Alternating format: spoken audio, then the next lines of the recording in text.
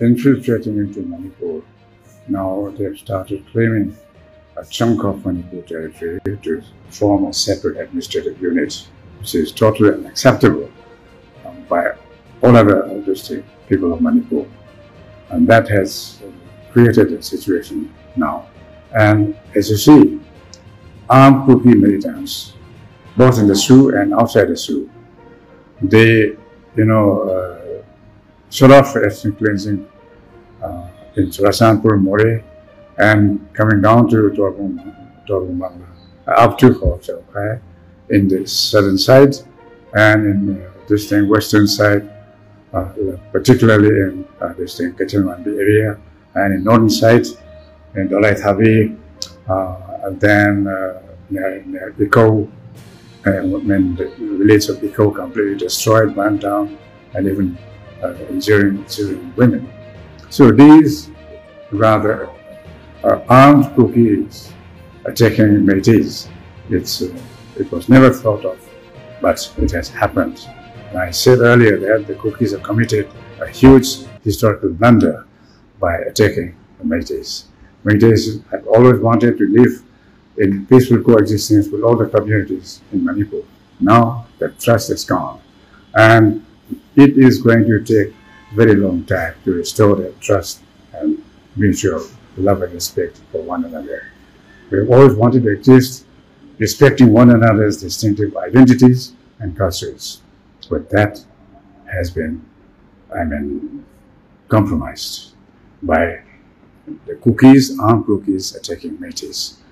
And about, the scenario is such that the emotion and sentiment are very high among the Métis population, particularly those affected, the victims of this violence is very high.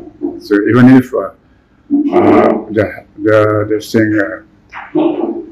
some sort of a semblance of peace is brought about at the political level, it's going to take a long time to, heal the wounds at the level of the public. So I think some people have already commented that there is no law and order in Manipur right now. And the security forces, particularly some rifles, they're facing, public complaints against them for siding with the Kuki armed militants. And right now in Kachalmandi, this skirmishes, exchange of gunfire is taking place. And there is reports that some rifles is protecting the Kukis when Kukis started fighting. And they're using twin mortars and all.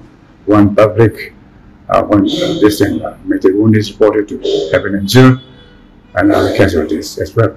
So, with all the security forces airlifted to Manipur, about 40,000, I don't see any sort of, law and order district being controlled properly. Well, the Indian government has not been able to take a principled stand, only the commitment that Manipur's integrity will not be disturbed.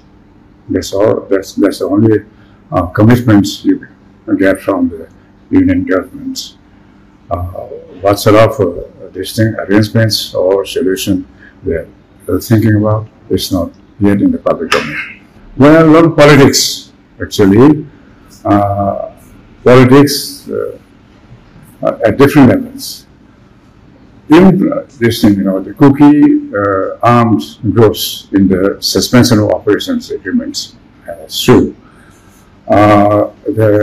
agreement was signed, the tripartite agreement was signed in 2008. Now how many years? Well, almost 15 years into the agreement, and no forward movement of the agreement is seen right now. So all around the Kuki groups have been given a free hand, staying in the designated camps. They have only a few arms in the designated camps and moving around freely with weapons, arms. What is the intention of the government of India is very, very obvious, that the I would say, the nexus between the armed kukis and the Assam Rifles. I don't think it is just at the level of the Assam Rifles deployed here. There must be something.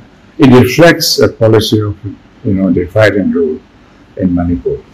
And obviously, it seems that the security forces who have been airlifted into Manipur this time have been briefed, protect the kukis and suppress the Meghen. It seems so. That was an example.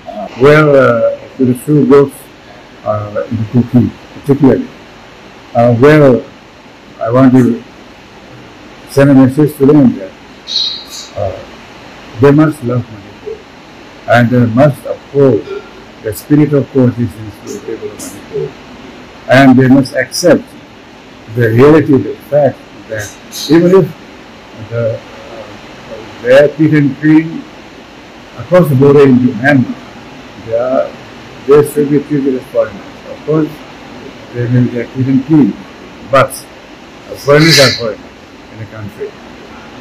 As long as the international boundary is there and it should be respected, and from both sides, when they go from here to the other side of border, they must be going there with some documents.